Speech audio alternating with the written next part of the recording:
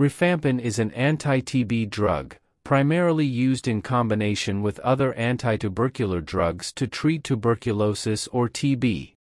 Talking about the mechanism of action.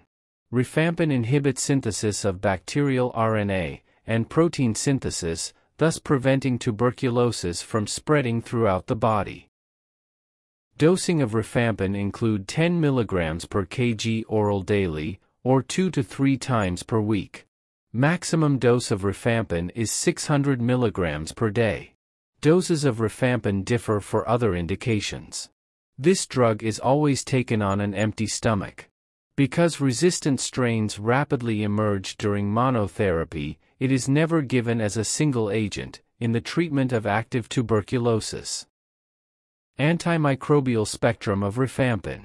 It is bactericidal for both intracellular and extracellular mycobacteria, including Mycobacterium tuberculosis and NTM, such as Mycobacterium kansasi and Mycobacterium avium complex.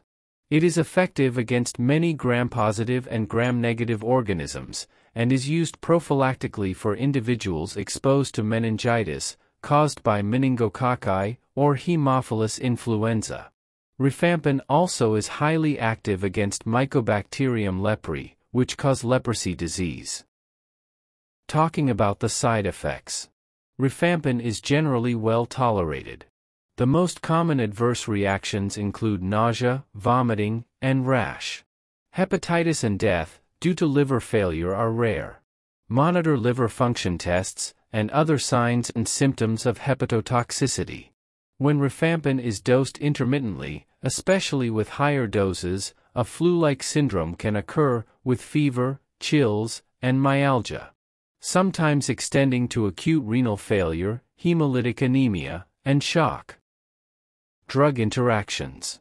Rifampin, powerful inducer of cytochrome P450 enzymes and P-glycoprotein, so it interacts with many other drugs. It can decrease the half-lives of co-administered drugs, which are metabolized by these enzymes.